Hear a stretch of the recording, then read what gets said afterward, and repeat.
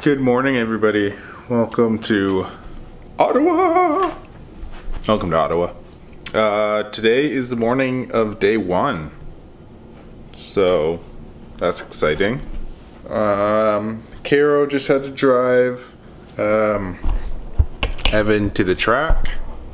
There's a couple people competing there earlier today, or I think they just started, or just about to start, the juniors.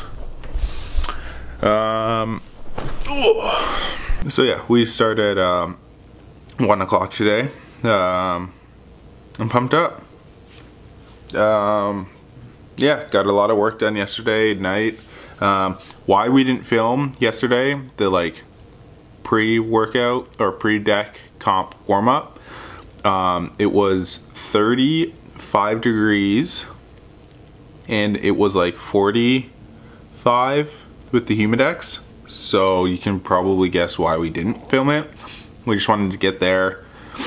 Caroline had a workout, I had to do my pre-comp warm-up, and then we just wanted to get out of there. It was so hot. Oh, so hot. But it's gonna be easier to warm up. We'll just try to stay cool today and just go one event at a time, and I think it will go well. So I am just about to go make some coffee, gonna make some breakfast. Like I said, I think it's like 9 o'clock right now, so gonna leave the house around 11, so let's get started. I will probably see you guys at the track. Caroline will be vlogging everything, so yeah, let's get it started, guys. Let's go! Let's go! Okay, so about 4 hours have passed since you've seen me last. Caro is back, obviously. We had breakfast. We looked at the schedule and realized that I don't actually start until 2. So it's like 11:15 now. Gonna head out to the track. Takes about 30 minutes to get there. And then gonna get my bib, get all the stuff that I need to, and then start warming up around 1-ish. Yeah, and then it's go time. So let's get started. Caroline, do you have any words? Pardon? Words of words? Words of words. It's gonna be a good day. Perfect conditions to have some fun playing some track and field.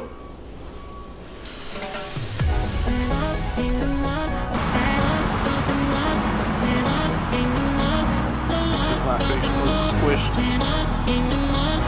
Yes. Well, it's not.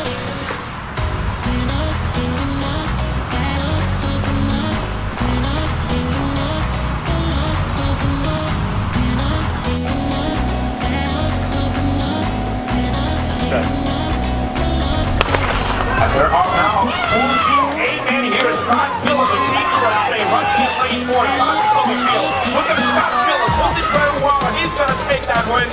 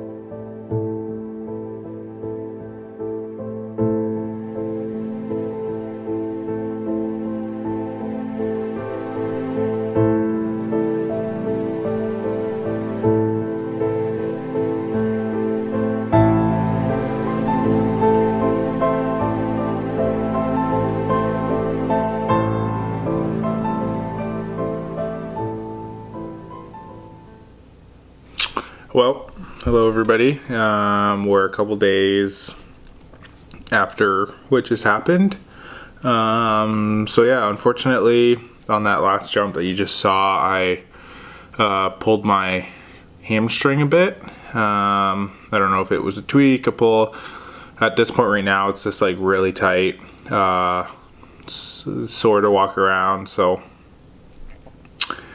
yep, that's how the cookie crumbles, I guess. Yeah, this year for track has not been ideal at all.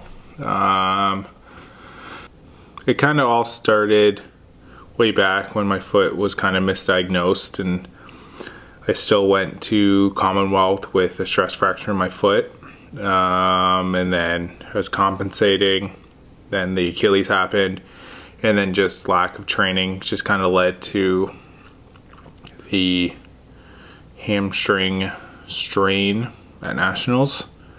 It's just like if you were to ask somebody that wasn't prepared to sprint as fast as I could, just to say, okay, go run 100 meters as fast as you can, probably something's gonna pull. So that's the exact same for me.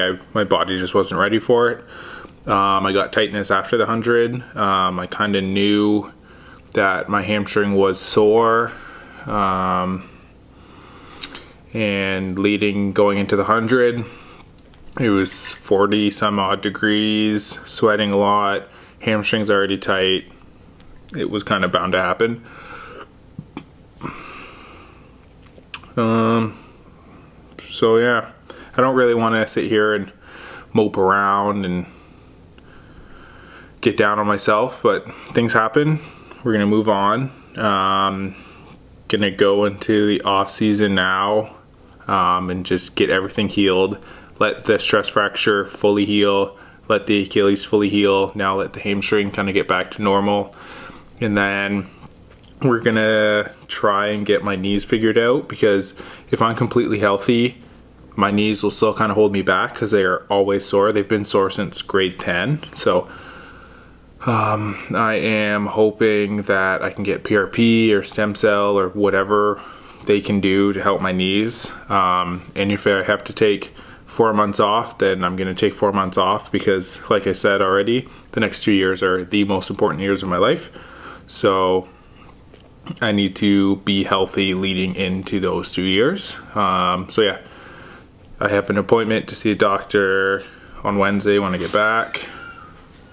And yeah, we're gonna figure it out. Gonna cheer on Caro leading up to her competition. And next time I see you guys will be, no, don't drink that. Oh, yeah, I smell it.